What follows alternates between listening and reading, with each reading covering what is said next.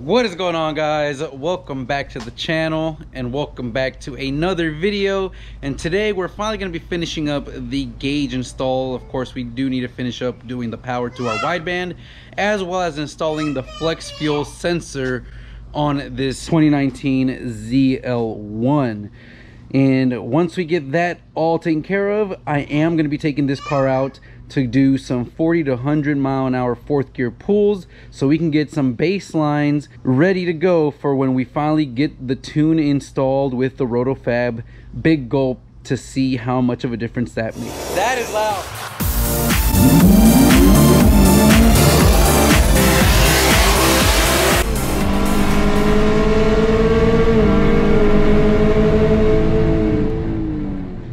So we're going to be working here in the engine bay right now, guys, and the first thing we are going to be installing is, of course, the power. And you do want to use a micro 2 add-a-fuse circuit for the wideband, and we're going to be tapping into our fuse box here. The fuse we want to tap into is fuse number F42, which you guys see here is a 10 amp HVAC fuse, and we'll kind of route this along this end through the back and through the firewall plug that we actually routed our wideband power from. And we can just run that power wire in and into the inside, tap it into the power wire for the wideband, and then put the ground wire to a bolt in the inside. So that shouldn't be too difficult. And then, of course, we do have to install the flex fuel sensor. So this is from Gen 5 DIY, and it comes with your OEM fuel hose. It comes with your GM sensor and the actual harness, which will plug and play basically to this whole thing. As you see, it comes with the evap solenoid plug and play T harness, along with your white power wire, signal wire that you're going to plug into the main harness here on the lowest plugs. So I've got my add-a-fuse on F42, got it here routed. It's right crushed in against the plastic, but no big deal. And of course, I routed it in between our coolant reservoir, and it's going to basically get routed behind. I will wrap it in some black kind of heat shrink to get it to blend in, but we use this, guys, the firewall plug hole, and it is actually right in the back over there. It uses a 10mm nut, and then it just kind of twists up and out. Now, one thing I did was, it does have these two kind of guides. I have gone ahead and cut out one of them completely, and that is basically because there's two cutouts, and I want the harness and stuff to be able to run through one of the cutouts. So leave one to still maintain the locking mechanism, but then the other one is where the wires will kind of route and run through. So gonna just push this in through that firewall, and then we can kind of go ahead and lock this back up, and we will be good to go with power from the engine bay into the car. Okay, so here we are, guys, and this is our power and ground for the wideband. And of course, this is the power signal, so we're gonna tap these two together here. But for our ground, I'm actually going to be using this little hole here with a screw and a nut. This is metal, should be framed good. Got a washer, and of course, I'm going to be using a ring terminal on the ground, and that should give us our grounding point. So all the wiring will be nice and tucked here over on the side, and that should give us a power and ground to our wideband. So I'm gonna go ahead and knock that out and see if it works. And there you have it. We've got the ground wire is grounded, and our power wire has been connected, and that is going to be tucked away here in the back. Obviously, from this angle, you won't be able to see a thing. So now when we put the car in accessory mode, we should be getting power to our wideband. Of course, the sensor is not plugged in, so we probably will get a sensor error, but that's fine. Let's go ahead and test that right now. And perfect. So there you have it. It does say sensor because obviously we don't have the sensor plugged in. That's not an issue, and we already know from before the Aeroforce is working properly. So one thing down. Now let's get to the E85 sensor, take care of that fairly quickly, show you guys how that is step by step, and then get to doing the baselines for this thing, because the tune should begin here shortly this week, hopefully. And that means we get to put the Rotofab, hear the extra whine, and see just how much the car picks up with a tune. So for the E85 flex fuel sensor on the LT4s, guys, at least the Gen 5 DIY. So for the E85 flex fuel sensors on the LT4s, you are going to use very similar to an SS. Now there are various different companies that make different various power sources. Some go off of a coil plug, which is right here, and mine actually goes off the evap solenoid sensor, which is back here in this little plug behind our T here. So different ways to do it. I personally like not touching any of the ignition electronics and going with the evap so that we don't have any issues. But very simple. You're going to remove this metal clip. You can kind of twist it out of the way. You see it there. Then use a fuel disconnect tool, which could be provided or might not, to pop the fuel hose off. Make sure you have a little rag or something, and then basically install the flex fuel sensor in line with the provided extra fuel hose.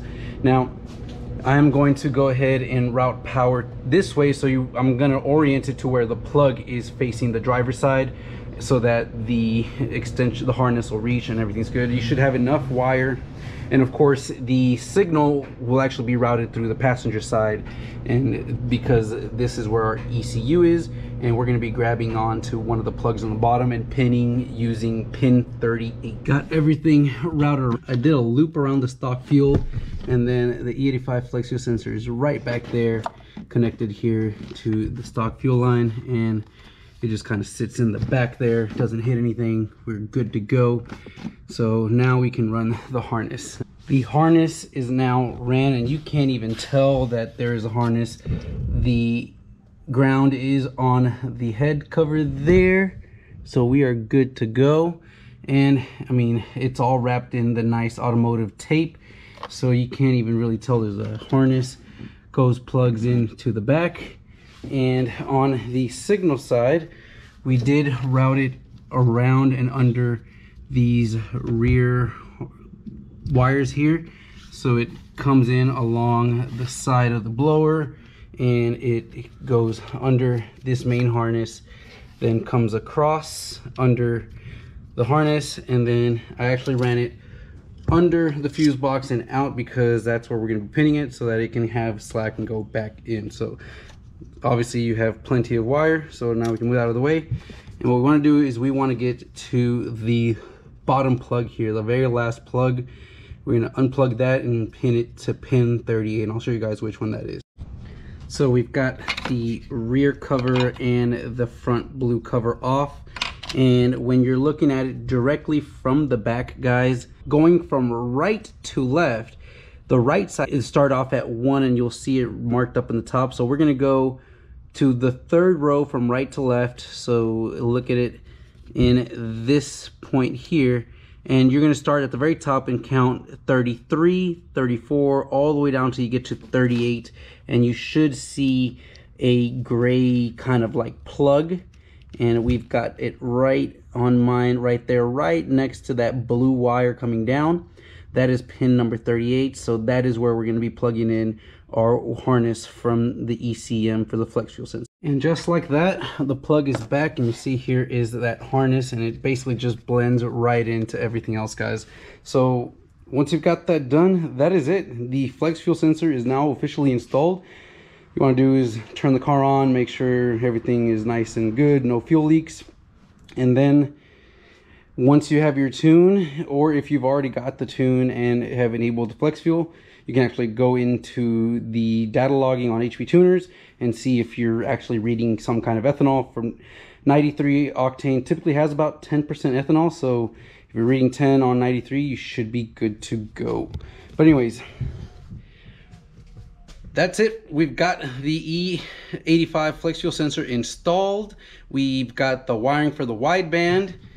So now, how about we take this car out and do some testing to see what our 40 to 100 mile an hour times are, and that way we can have some benchmarks for when it's time to replace this with our Rotofab Big Gulp and the tune, guys. I'm super excited about that. I can't wait to get the tune loaded up. Shouldn't be too much longer before Brett gets us the tune.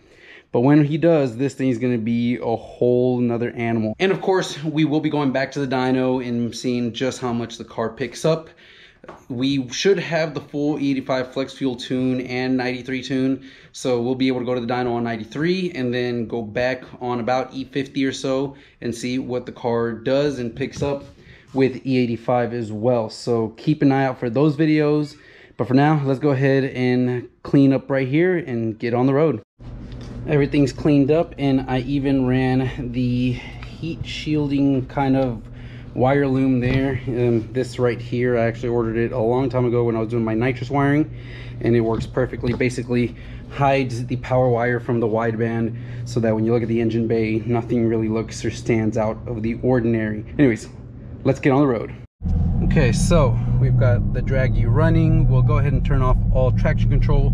I am in the drag radials, so shouldn't have any issue, especially since we're going to be going from a 4th gear 40 to 100.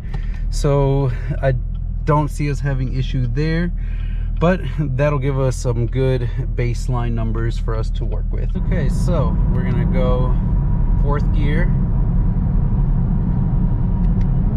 So we're in 4th gear, and what we'll do is slow down to about 35 miles an hour, and then we'll do our 40 to 100. So we're about 35 and go.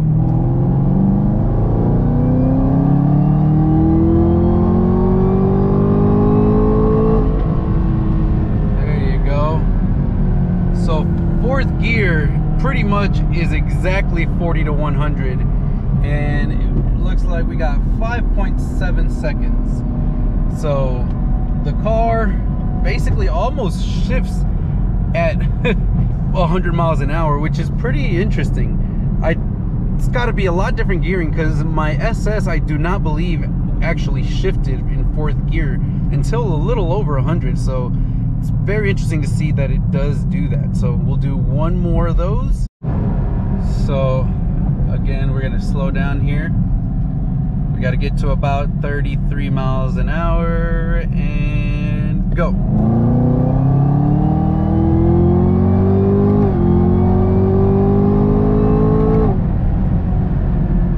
So I believe we ended up in 3rd gear on that one, guys, but you can see what a difference gearing makes. We're at 5.32 seconds now, just by starting in 3rd gear.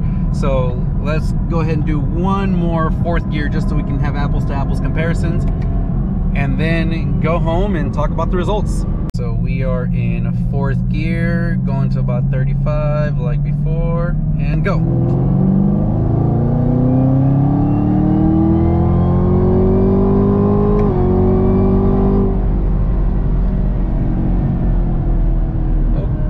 All right, so that one again, 5.7. So pretty consistent numbers, guys. 5.65, 5.7, and 5.77. So pretty consistent numbers, guys. This thing is pretty good. 4th gear pull again. We did do a 3rd gear pull on accident, and it dropped down 4/10. So that just shows how much of a difference gearing makes.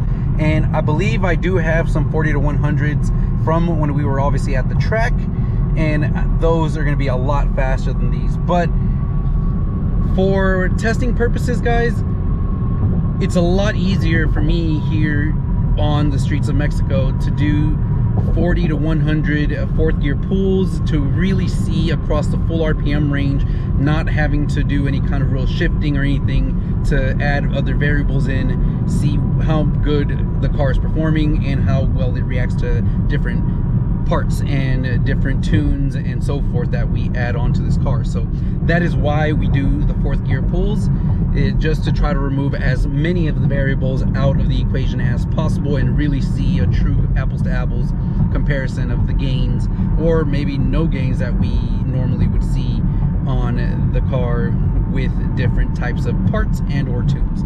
So I'm pretty happy, I'm pretty excited. I can't wait to get the tune, guys.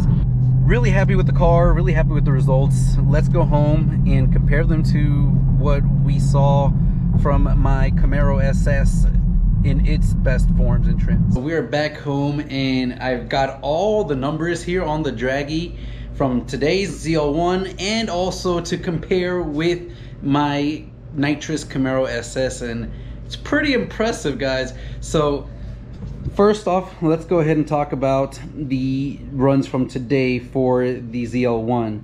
Now we've got here, and I'll put them up on the screen, basically a 570, a 565, and a 577. Those were fourth gear pulls, 40 to 100. The 5.32 was the car doing a pull from third gear, so it does make a big difference what gear you start in, and that's obvious when you do roll racing. If you ever have done roll racing and you start in a wrong gear, you're going to be left behind, and it shows here just how big of a difference that is.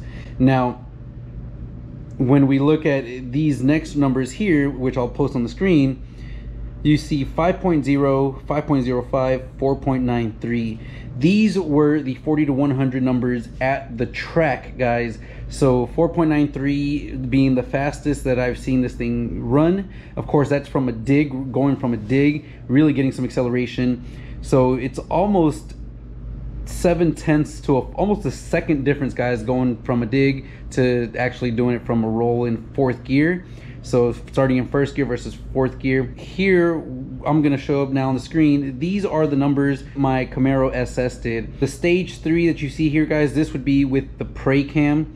And an NA stage 3 fourth gear pull was 6.9, 6.8, 6.8. So with NA, my Camaro SS was doing 6.8 second 40 to 100, which is pretty slow basically compared to the 5.7 seconds that we're getting here. So already the ZL1 is about a second faster 40 to 100 than the Camaro was NA. Now the Camaro was definitely faster on a 175 shot. So with the 175 shot, the Camaro in fourth gear would do 40 to 100 in 4.5 seconds, 4.48, 4.5. So that is kind of one of the goals we need to try to get to. 4.5 second 40 to 100 fourth gear pulls. The Nitrous Camaro could do that on the 175 shot. I don't see the ZL1 having a single bit of a problem. Now 4.5 seconds is going to be the goal to beat for sure, because we want to be faster than we were on the Nitrous Camaro with the ZL1. So we'll see just what it's going to take to get to that same level on the ZL1. In the meantime, comment down below and let me know what you think. Do you think this car will get to the 4.5 second range with just the intake, tune, and some E85? I don't know if it will, but after we do some headers, I don't see that being an issue. We'll just have to wait and see, guys. So that's part of the excitement with this car. It's a whole new platform, really, with the LT4 engine and the boost compared to Nitrous and NA. So I'm super excited. But with that being said, guys, I think I've gone long enough. Let me know in the comments down below, what are you guys' thoughts on those numbers? A lot of people do 60 to 130 comparisons, but I'm trying to be as responsible as I can and be safe out in the streets of Mexico. So 40 to 100 is the best way for me to really dial everything in and remove as many variables as possible and be safe. Anyways, guys, I hope you guys enjoyed this video, and I'll catch you guys in the next one.